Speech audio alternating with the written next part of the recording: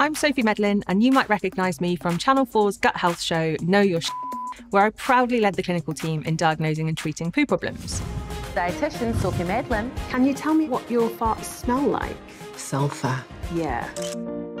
As a consultant dietitian and head of nutrition research at Heights, I spend a good chunk of my time immersed in discussions about colons, rectums, and yes, you guessed it, poo.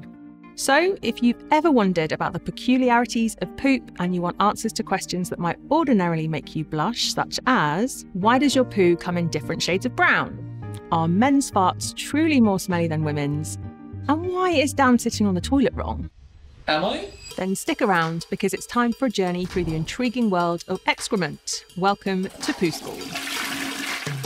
Would it surprise you to know that 1 in 400 Brits poo less than once a week, and 13% of people suffer so much with their bowel and their gut health that it actually affects their day-to-day life? It can stop them from doing normal things, it can hurt, and it can cause all kinds of problems. Not ideal. Even still, most people feel uncomfortable talking about poo. They get poo shy. But not me, I've been talking about poo for a living for 16 years. Because we're poo shy, most people don't know what's normal or not normal when it comes to pooing and gut health. So in this video, we're going to make sure you go away feeling confident that you know how healthy your poo is. First up, how often should you be going? The normal amount to poo is between 3 times per day and 3 times per week. Yes, you heard it correctly, 3 times a day. But most people would benefit from going 1 to 2 times per day. A study revealed that the average Brit poos at least once a day. The time it takes for something to pass from your mouth to coming out as poo varies massively, from 10 hours to 3 days. But again, ideally our transit time should be on the faster side. Transit time is how long it takes from mouth to toilet. You can test your transit time by eating marker foods like sweet corn or beetroot and timing how long it takes to come out the other side. Lots of people find that when they eat, they need to poo. Sometimes people think this means that the food they've just eaten is coming straight out of their bum. This actually isn't the case. It's just that the act of eating stimulates bowel contractions, pushing your poo, usually from the previous day, along your bowel and out of your bum.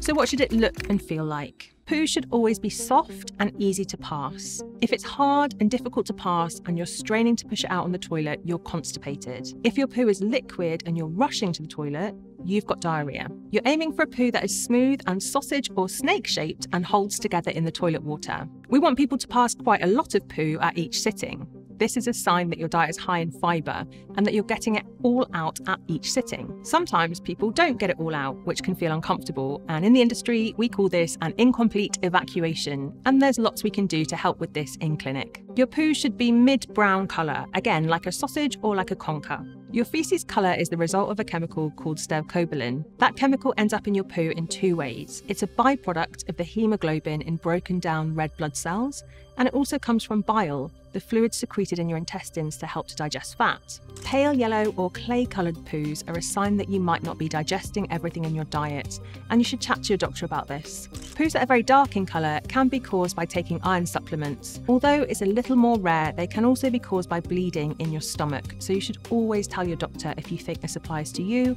or if you don't feel like what you're passing is normal. Green poos usually happen when you're ill with food poisoning or a stomach bug, but they can also be caused by blue food colouring, so don't be alarmed. So we should be going a couple of times daily, and they should be smooth and sausage-shaped. But did you know that one of the biggest problems when it comes to pooing comfortably is how we sit on the toilet when we're doing it? I hate to be the bearer of bad news, but you're probably sitting on the toilet wrong. I know, how can anyone sit on the toilet wrong? You're probably imagining someone facing backwards and thinking, not me. You want to make sure that your knees are above your hips and lean forward with your elbows on your knees. Most people, especially women, will need a stool under their feet to achieve this position.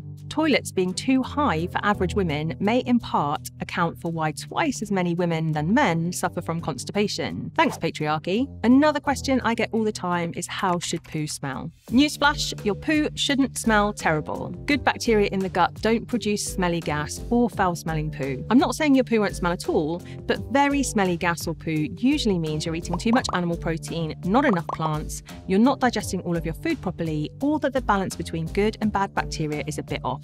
On the topic of smells, yes, it's normal to fart. Despite what anyone says, we all do it. On average, humans fart 15 times per day. Again, this shouldn't be smelly, and if it is, you definitely want to look at your diet and take care of your microbiome. And sorry girls, there's no evidence that men are more smelly than women. Bacteria that are less positive for our overall health produce methane and sulfur when they ferment our leftover food. These guys like to ferment animal protein, so too much animal protein in your diet and not enough plants can lead to an overpopulation of bad bacteria, which will produce smelly wind, and that can feel a little bit embarrassing. If you've got any concerns about your poo, here are some red flag symptoms that mean you need to see the doc ASAP. Number 1, if you have a change in your bowel habit.